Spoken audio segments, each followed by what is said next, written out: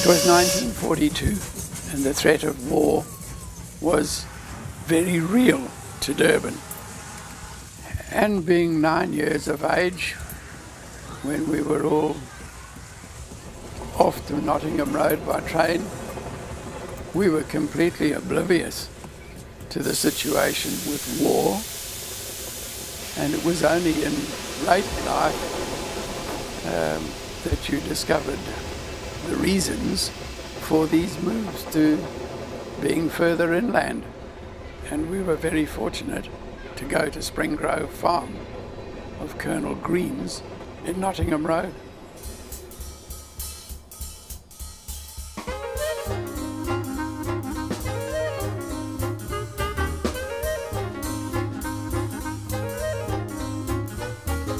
When you look back, it was fun. It was a new experience and it was just fun. We caught the train from Durban station in our little khaki shorts, and anyway we got on the train, got up to Nottingham Road, and were amazed to find the whole place covered in snow.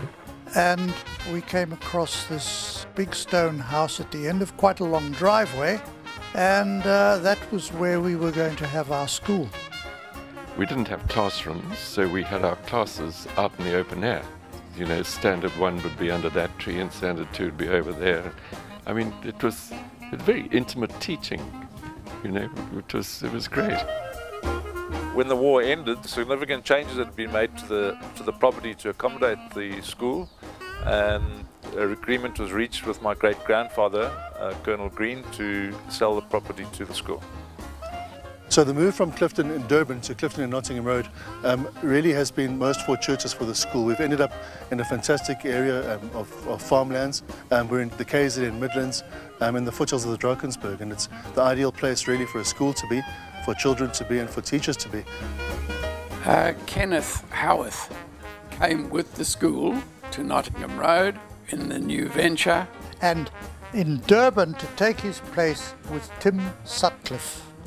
The teaching was excellent. There were a couple of really good staff. The standard of teaching, or the level they got us to when we left Clifton, was perfectly okay to go to Hilton and Lighthouse and these other schools. The quality of integrity and just plain decency, playing the game properly and doing it well, were ingrained in us, and I think we were so fortunate to have that.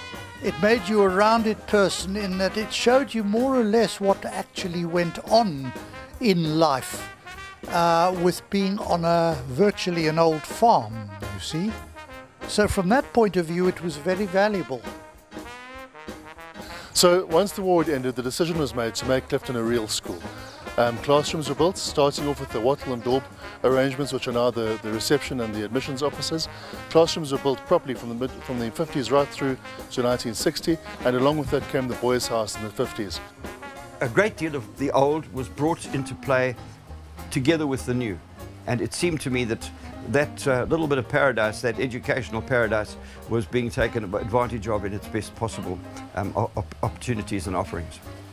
So as a pupil at Clifton, I really enjoy it, especially the family feeling, the love that's around. And when I first came here, I wasn't all sure about the environment because half of my life I was in the city. I just couldn't believe there were so many trees and you could actually climb the trees.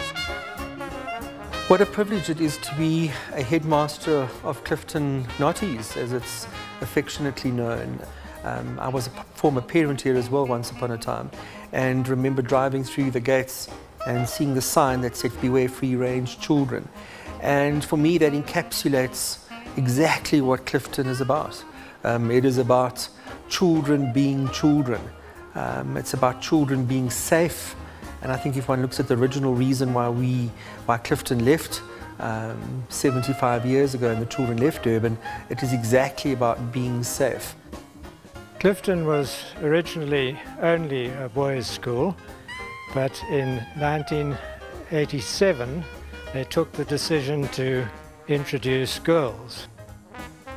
In the 1990s, saw the building of the girls' house, now known as the Palace by some of the boys, a massive upgrade from what had been the cottage, which was originally a tractor shed.